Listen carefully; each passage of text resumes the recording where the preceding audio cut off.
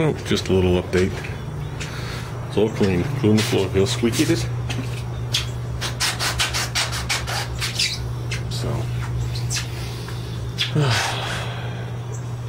got my door here, and I got my glass sitting there, which I'll leave.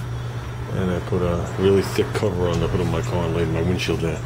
I'll move that in a little while to its next spot. And that's it. And that's it. I might put a 90 degree on this thing if I walk into it and take out one of my ribs. So, definitely got more room to deal with.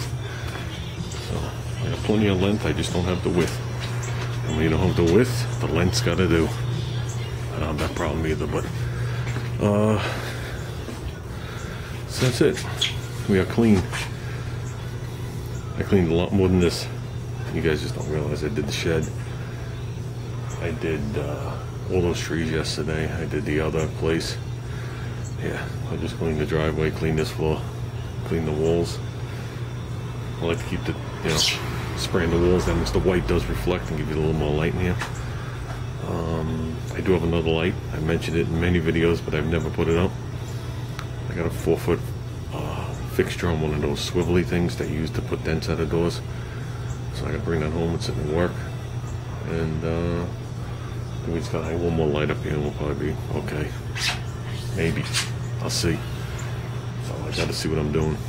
So other than that, we're doing good. Because you're sitting here, I don't know if this is where it's gonna stay, but I'll definitely have more than enough room to do